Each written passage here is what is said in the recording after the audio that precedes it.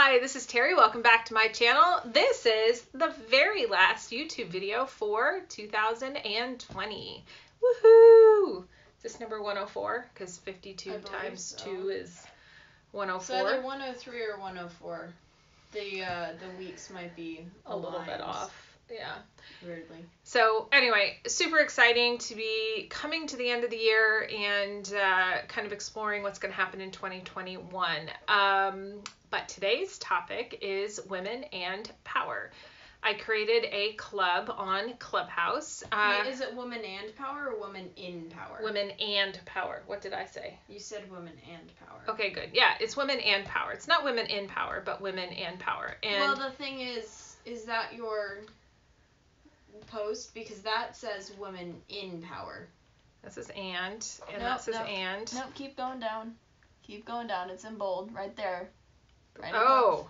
Okay, so I gotta fix that. So it's not just women in power, it's women and power, because I want to explore how women are claiming their power in the world to make the world a better place for all, and not just for a select few, which happens when men are in power. Because men generally see the world or life as pie, and there's a finite amount, and they're going to control that. Whereas those of us who see it differently, and that we can create infinite opportunities, and that expanding who's involved actually opens up the opportunities and it creates more for all. So it's not a limiting thing, it's an expansive thing. Super excited that today... It's like sustainable resources versus not unsustainable resources. Yeah, so I suppose it's easier to manage if there's a small amount of power and there's a small amount of whatever in order to be able to use your little mind in order to manage that. But what if that was not the case? And that's what I want to explore. So I'm doing weekly fireside chats, and we've had 3. I'm recording this on a Monday night before we release on Tuesday. And today was the 3rd with Dr. Alicia Castillow Holley, who's one of my investor gal pals, who I absolutely adore. She lives about 10 minutes from me in Menlo Park, but right now she is based in Australia. She's in Queensland, hanging out with her son and his wife and her adorable grandchildren. I adore all 4 of them. I sure wish they lived closer, because every time I've gotten together with them, I've really enjoyed my time with them. Alas, she is there until February. She did the 2-week quarantine in the hotel type thing, and I think I would have been a little claustrophobic, but she managed to make it through, and is, Australia is basically COVID-free, and she's living the life, and I think it's going to be hard for her to come back to the Bay Area and exist the way that we are existing, which pretty much fucking sucks. I am so fucking done with this lockdown and this quarantine and people. Okay, I digress. Yesterday I was super angsty, and You're today. Not still today. Today I'm a little bit better, but yesterday I was in really bad shape because I was like, fuck it! I want to get my hair done, I want to get my nails done, I want this, I want that. If anything had actually been open, I would have gone to it. Nothing's open, so I couldn't go do it. Your hair? No, but I do. cut Dad's hair, I cut Adam's hair. Mine's a little bit more complicated, number 1. I won't use clippers. And number 2, I'll need, use you the know what? shears. I need a pedicure. I'm not doing a pedicure for It's you. okay, I have the number of somebody who'll come to the house. Anyway, so I had a lovely, lovely conversation with Alicia about angel investing and how she operates. I talked a little bit about the way I operate, and she talked about why she is investing in diverse founding teams, and she has amazing experience. And I will always introduce her as Dr. Alicia because of the whole Dr. Joe Biden thing. So if you don't know what that is, I'll try to find the link to something, put it in the description. Just know that there are some misogynists out there who are trying to make it so that a doctorate in education or a doctorate in something that isn't a medical doctor is somehow not a doctor, which is bullshit. How would you summarize your fireside chat in 5 words or less? Oh, there's no way I can do that. Come on, I can't do anything in 5 words or less. 10 words then.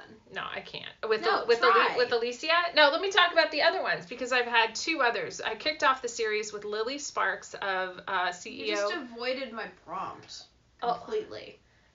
I don't know how to do it. So you're just not going to even try? Let me come back around to it. Okay, so Lily, let me get the meat of what I want to talk about, and then we'll do the additional stuff that you want to add for color. How's that? Okay. So Lily has a company called Afterglow, and basically it's a porn company with an underlying theme of women's health and women's health education. But it's a porn company designed by and for women. And she sent me, as becoming part of the Afterglow family, she sent me some postcards so I can give away a couple of 2 months of porn and sexual wellness. So if you're interested in 2 months, let me know. I will send this to you. So put a note in the comments and I'll send that off to you. And she sent me, it looks kind of like a bullet vibrator. I haven't plugged it in yet. It's a little bit bigger than the Crave, but it looks like it's on a string of sorts, because you never know when you're going to want an orgasm, so you can take one with you, take a little vibrator with you. And she sent an Afterglow holiday bingo. And I have to say, I loved getting a you equals appreciated note and being a part of the Afterglow community. And it's kind of a fun little treat to get in the mail. Now I just need to kick my family out. In a nice little obnoxious pink package. Yes, pink package. I love it. So I had a great conversation with her about why they're doing what it is that they're doing, the market that they're going after, and also some of the challenges of having a women's sexual health and wellness company in a time that where so much is controlled by men, and men don't want to see women seeking our own pleasure and claiming our own personal agency around our bodies. So there are definitely some challenges around women's sexual health and wellness companies. And then last week I talked with Cindy Gallop, who has a company called Make Love Not Porn.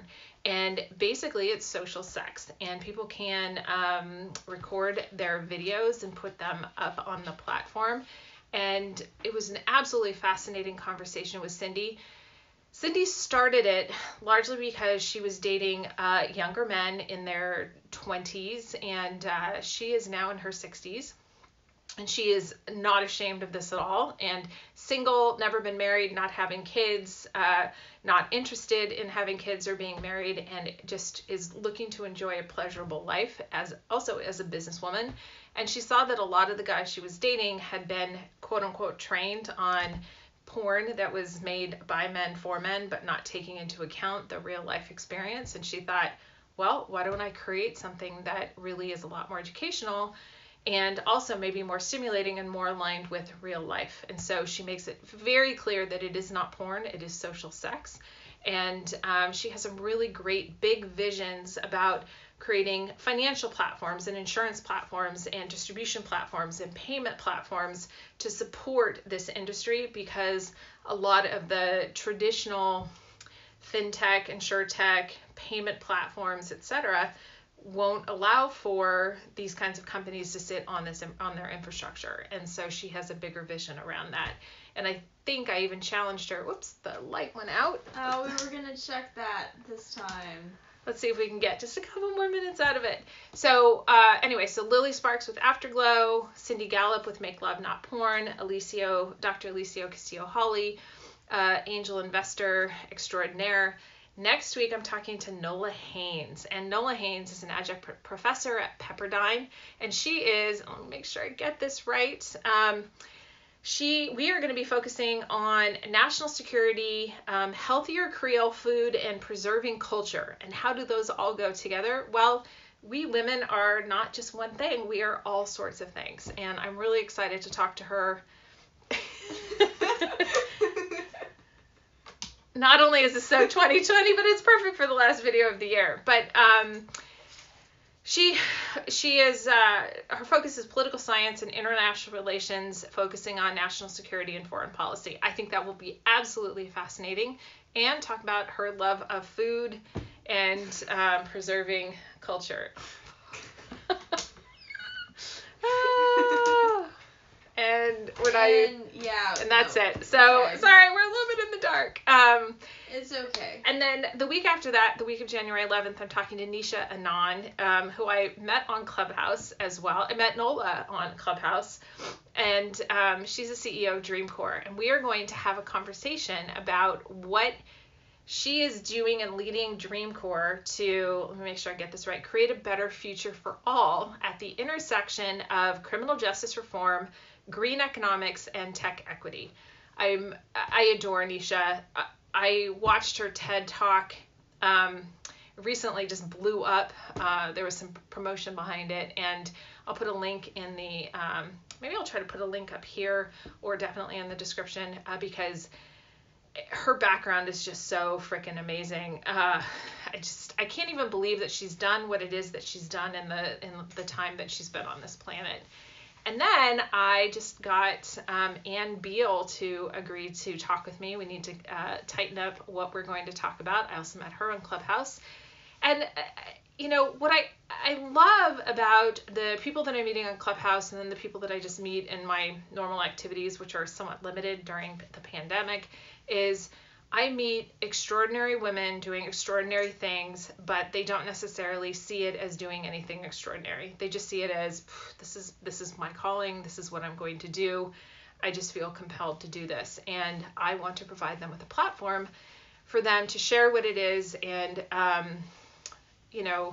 find my little way of being able to boost or enable or promote what it is that they're doing so that they can continue to do the amazing things.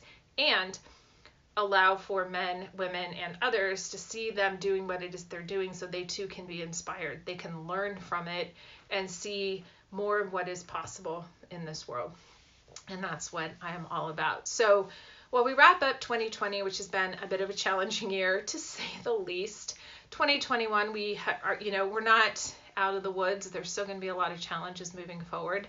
But my hope is that we are going in with some hope, with some optimism, There's a light at the end of the tunnel. Ish. But it's also... It's a small light, but it's still something. Yeah, I guess looking at it just like, well, given what we've learned in 2020, what can we create moving forward? Let's not just simply try to go back to the way that it was.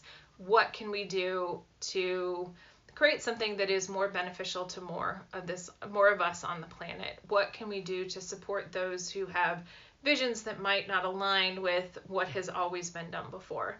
And that's what I'd like to see for 2021 is, looking beyond what has been typical, what has been comfortable, continue to shatter some of the norms and the expectations and create something that is better for all. So because once again, if we go back to the life is not pie, if we go back to the opportunities that when somebody gets something that it's not taking away from somebody else in a way that is, negative or disastrous, that the opportunities are endless. And so, as I've said before, my 2021 phrase is shine on or shine.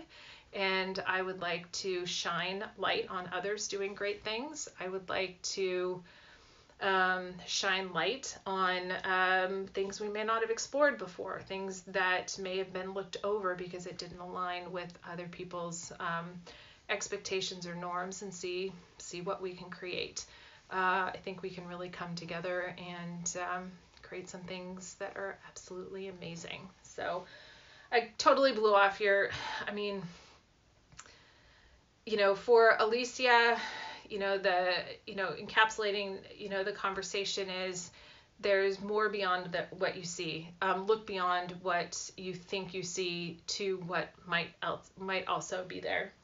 That's more than 5 words, Mom. Look beyond the surface.